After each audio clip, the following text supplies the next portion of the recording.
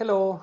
Okay, so this is a short talk about how nutrition is potentially modulating cancer biology. I gave this talk this morning, well, this afternoon, at a translational cancer symposium here in Sydney at Westmead, and because it's short, you know, I'm already doing something more extensive. Well, in Italian now, I'm going to do in English, but you know, this is basically a short talk just to give you an idea of what we know about nutrition and cancer. Okay, so we know that excessive adiposity, so being overweight and obese, is increasing the risk of developing several cancers. This is a New England Journal of Medicine paper. And in particular is increasing the risk of colon cancer, breast cancer, endometrial, kidney, the renal cell, the esophageal, pancreatic, liver, gallbladder, gastric cardia, and others. And the mechanisms, just to, in this cartoon, I'm just very concisely, I mean, it's a bit more complicated, but just to give an idea. So if you are in a positive energy balance, meaning that your caloric intake is higher than your energy expenditure, basically you are depositing this extra energy into the adipocytes and other organs eventually. And so these adipocytes become hypertrophic, especially in the central fat. And these hypertrophic adipocytes are producing a number of hormones called adipokines. So there is an increase in leptin, there is a reduction in adiponectin, an increase in free fatty acids, and many other molecules that are primarily causing insulin resistance. So the body becomes resistant to the action of insulin. And if there is insulin resistance, what happens, at least in the first stage, there is compensatory hyperinsulinemia. So the beta cells are secreting more insulin to overcome insulin resistance. So one is hyperinsulinemia. Insulin resistance at the liver level is causing a reduction in SHBG, steroid hormone binding globulin. Therefore, there is more bioavailability of testosterone, estrogen, sex hormones. This is like the transport of sex hormones in the circulation. And insulin resistance at the liver level is also causing a reduction in IGF-BP1 and IGF-BP2 that are the transporter of IGF-1. So there is more bioavailable IGF-1. Excessive adiposity is also increasing inflammation. It's well known. If you have abdominal obesity, if you have increased waist circumference, you have more inflammatory cytokines. Higher C-reactive protein is a marker of inflammation. You have increased oxidative stress, and excessive adiposity is also increasing through the aromatase activity estrogens, total estrogens. So it's not only the bioavailable, but also total estrogens. And all these factors, you know, estrogens, IGF-1, insulin, sex hormones, inflammation, are anabolic hormones, growth factors that are increasing cell division, especially in epithelial cells and stem cells in epithelial tissues. So more cell division, more cell proliferation, less apoptosis, more genomic instability, more cell division, more random mutations, more invasion, more aggressiveness, more risk of metastasis. Okay? The other important factor that we are discovering, that, you know, this excessive adiposity through many mechanisms, but also through leptin, is basically impairing, is blocking the activity of NK cells and T cytotoxic cells that are important for recognizing and killing cancer cells.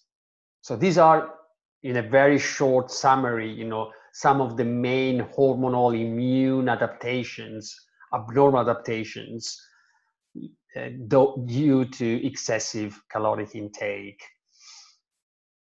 Now, in contrast, what we know is that calorie restriction without malnutrition not only is increasing lifespan up to 50% in several model organisms, in particular in mice and rats, but is also the most powerful intervention in rodents to reduce cancer. As you can see here, in black ad libitum fed animals, and in these bars here, they are the CR. So CR has a huge preventive, so this is the percentage of prevalence of cancer, this huge preventive effect in different strains of mice. And this is a meta-analysis of 82 published studies with several types of tumors, and calorie restriction progressively is reducing the incidence of cancer up to 60% less. And independently, not only spontaneous cancer, but also radiation and chemicals. So to make a long story short, calorie restriction is one of the most powerful interventions in animal model in preventing cancer. But what about in non-human primates? So these are the results of the Wisconsin CR monkey study. As you can see here, these monkeys that have been 20 years of calorie restriction, not only they live significantly longer and they have less chronic disease, but in particular, they are completely prevented from type 2 diabetes, and there is a 50% reduction in cancer, a 50% reduction in cardiovascular disease, less sarcopenia, less frailty, less brain atrophy in some key area of the brain. What about in humans? So these are some of the results of calorie. This is a multi-center study. I was a co-investigator at the Washington University. The PI was John Holliday, my dear friend John Holliday. And then, you know, we have Tufts and Pennington and Duke. So we randomized 220 people to 25% calorie restriction. These were young, 20 to 50 years old. It's very important. Young, 20 to 50 years old, BMI 22 to 28. So basically upper limit of normality for BMI, slightly overweight. And we had a significant reduction in body weight, you know, minus 8 kilos at 12 months, maintained for the other 12 months. So on average, we had a 10% weight loss. We had a significant reduction in cholesterol. And remember, these are young, healthy individuals. Significant reduction in total cholesterol, significant reduction in triglycerides, significant reduction in systolic and diastolic blood pressure, significant reduction in insulin resistance, so meaning that there is less insulin secretion, less hyperinsulinemia. There was a significant reduction in oxidative stress. These are the urinary F2 isoprostate. That is the gold standard to measure oxidative stress. So there was a significant reduction already at 12 months, sustained at 24 months. And there was a significant reduction in inflammation, significant reduction in C-reactive protein, TNF-alpha, white blood cells, lymphocytes, so major anti-inflammatory effect. And in this randomized clinical trial, we saw also significant reduction in leptin, in T3, no change in IGF-1, but there was a significant and sustained increase in IGF-BP1, meaning less bioavailable IGF-1. If we look at people that have been practicing severe calorie restriction, severe moderate calorie restriction without malnutrition, what we see, again, you know, there are many data, but, you know, this is just, you know, these hormones that we were talking about in the cartoon before, both calorie restriction exercise have much lower insulin at fasting and in response to a glucose load, the glucose tolerance test, even if exercise is more powerful than calorie restriction. You see how different interventions they are doing different things. So endurance exercise, there is no doubt that is more powerful than calorie restriction in improving insulin sensitivity. And one of the reasons is because exercise has a unique effect in increasing GLUT4 in the skeletal muscle that CR doesn't. But if we look at BP1, IGF-BP1, calorie restriction and not exercise, well, even exercise, but calorie restriction is much more powerful in increasing IGF-BP1 and reducing bioavailable IGF-1. There is a lower leptin, lower insulin, much higher adiponectin than exercise, lower T3 in calorie restriction, no change in exercise, and much lower reduction in inflammation with calorie restriction than with exercise. So again, how calorie restriction does things that exercise does not, and vice versa. And then again, for testosterone, calorie restriction was reducing testosterone, not exercise. Estradiol, again, 17 beta estradiol was significantly reduced in the CR, also in the exercise, but not as powerful as in the CR. Steroid hormone binding globulin, huge increase, so less total and bioavailable sex hormones, and no change in the AGA sulfate. And finally, as you can see here, calorie restriction has a much more powerful anti-inflammatory effect than exercise, endurance exercise, of course, and controls is the reference group, and TNF-alpha. So as you can see here, we can, with a simple nutritional intervention, basically modify all these hormones and growth factors and inflammatory cytokines and oxidative stress factors that are extremely important in the pathogenesis, in the initiation and, most importantly, progression of cancer.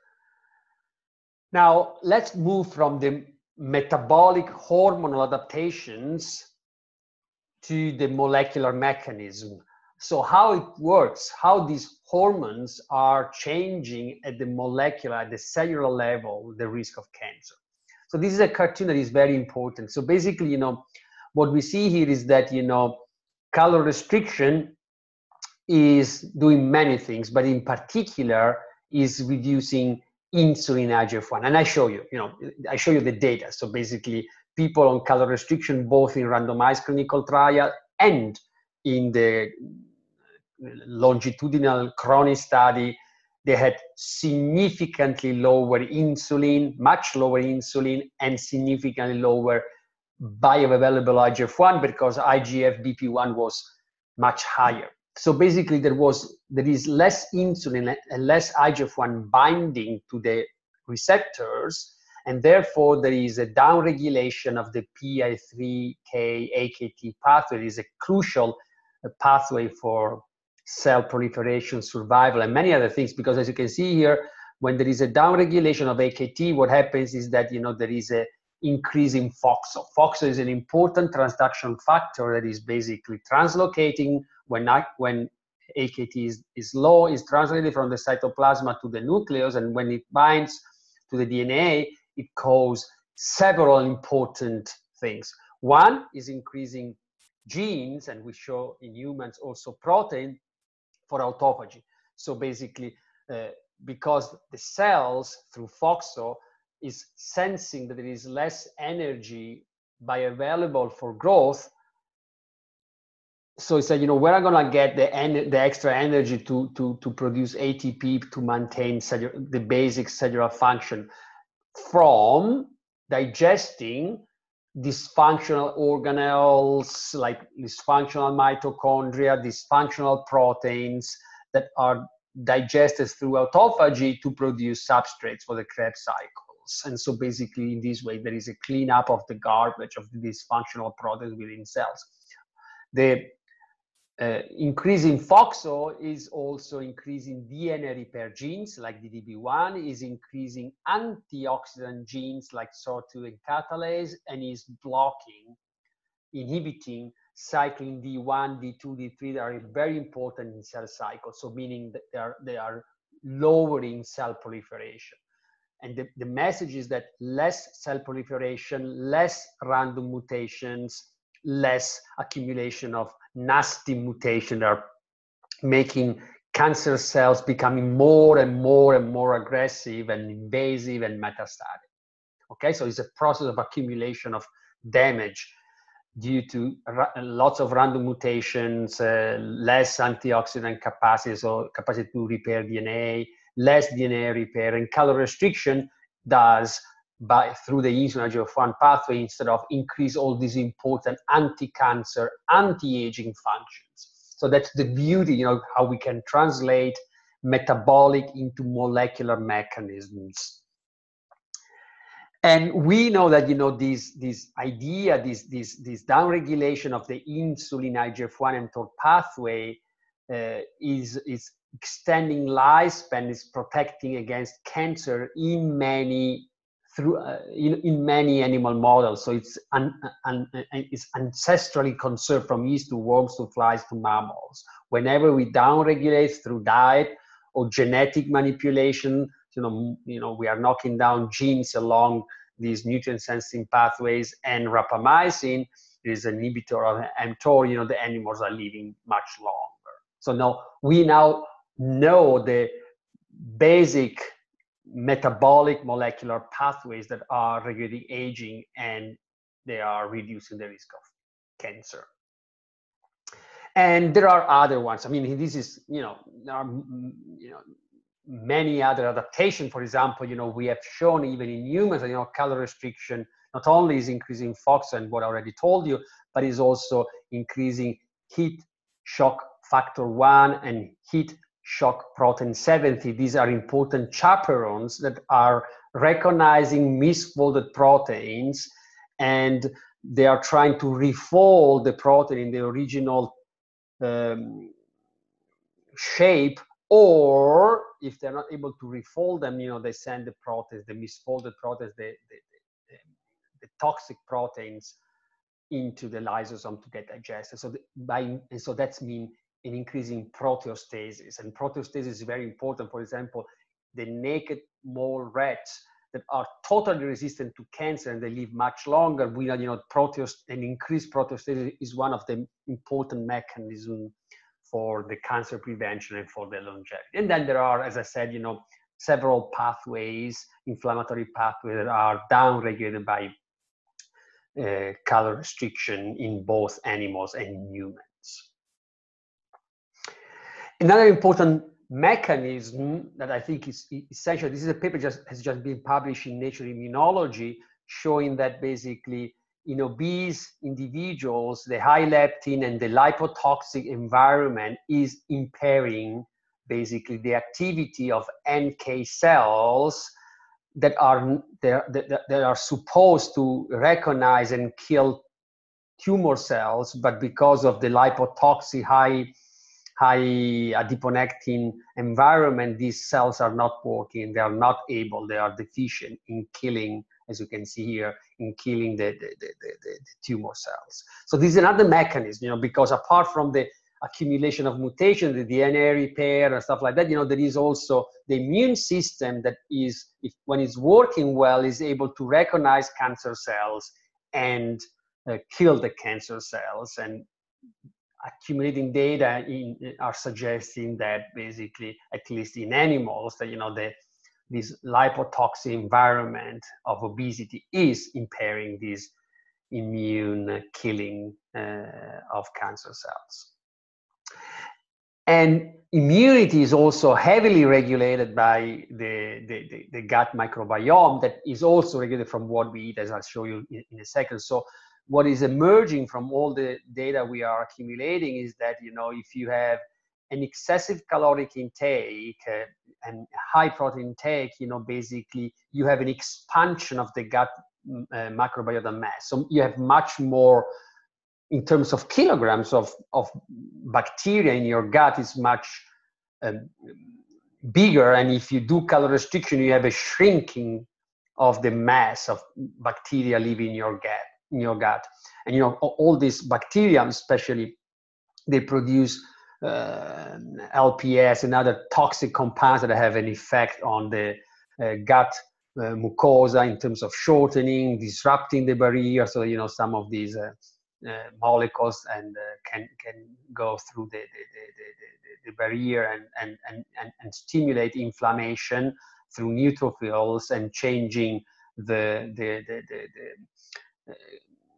composition of the immune function with basically downregulation of the Th17 lymphocytes that are very important for autoimmunity and inflammation and allergic disease.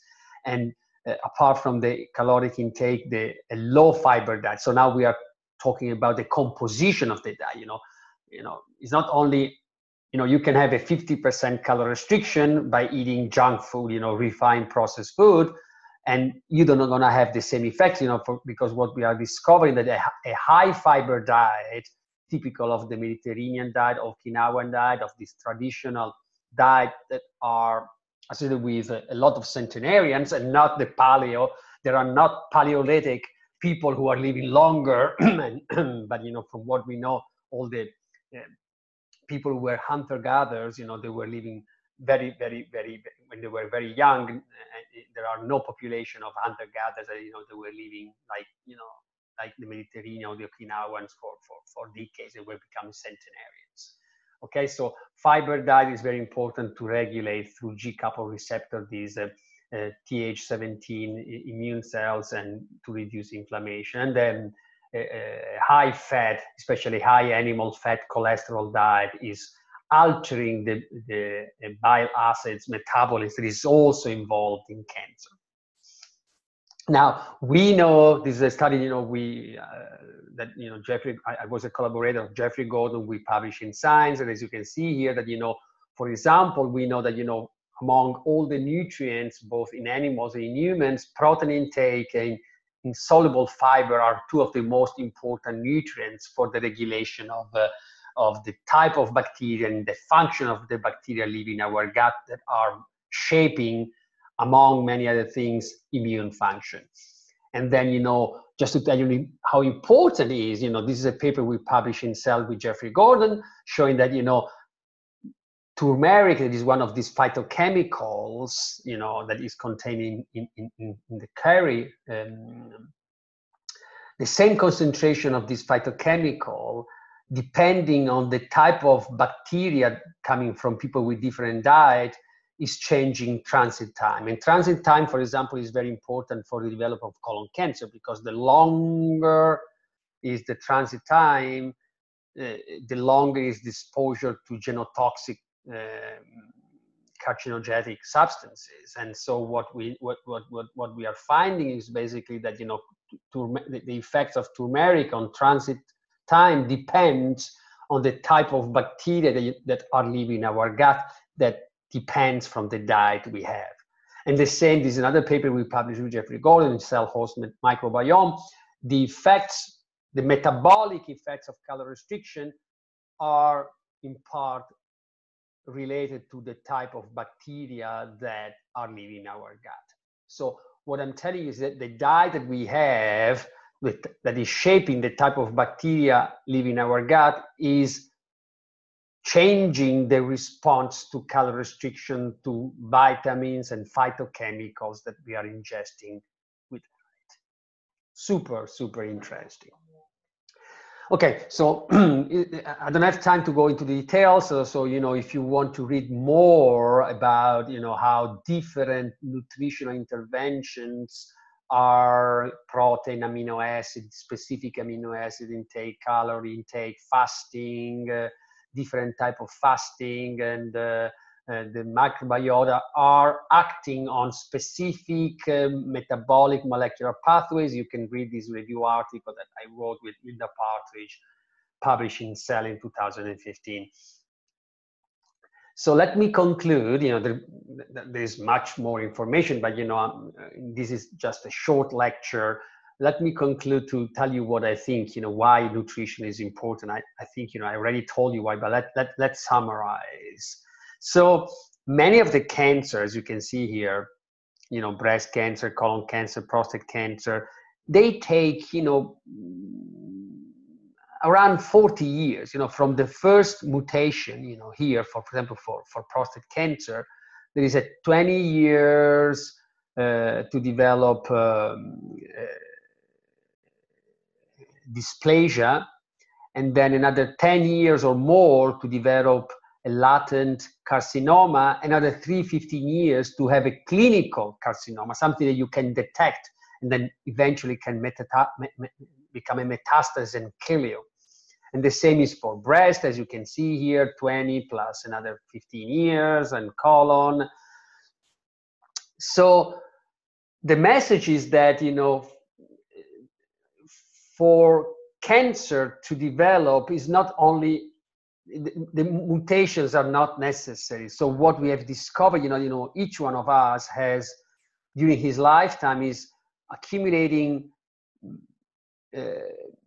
mutations in millions of our cells. So we have several mutations of oncogene and suppressor genes, and the accumulation of these mutations that are definitely essential for the initiation of cancer. However, they seem to be not sufficient for the clinical progression of most epithelial tumors.